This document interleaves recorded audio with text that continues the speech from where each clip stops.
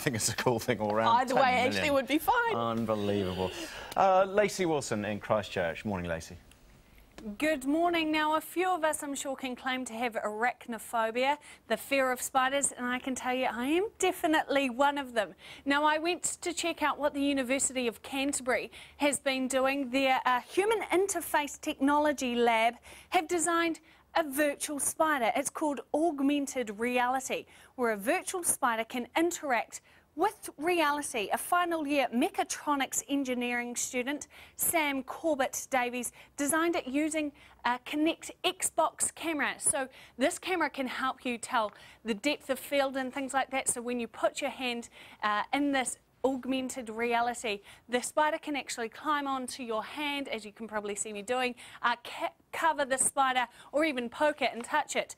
Now, they're hoping that in the future this can be used in therapy as a step-by-step exposure to spiders.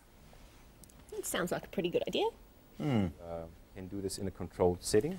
So we have full control over the spider, and so we can make it small, big, we can change, I guess, colors, we can add more spiders in there as well.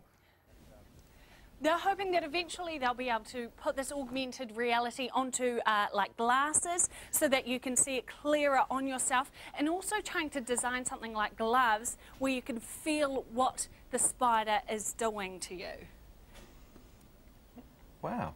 You'd have to be pretty afraid of them to go through all of that, wouldn't you? It could make you a lot worse, couldn't it? Suddenly these imaginary spiders. When you're dreaming of falling all over spiders and everything. I'd say just avoid them personally. Kim Downs is in Auckland. You've got something exciting today, Kim.